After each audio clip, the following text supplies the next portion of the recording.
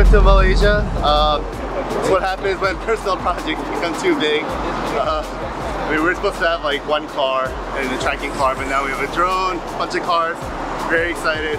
My first short film and my first car shoot and first drone shoot, first everything. We're on the V-Raptor for both the FPV and the car rig, and the Atlas Mercury sent by Atlas. Thank you very much. Hope it goes okay. Hope I don't lose any cameras or lenses because they're not mine. So looking forward to this.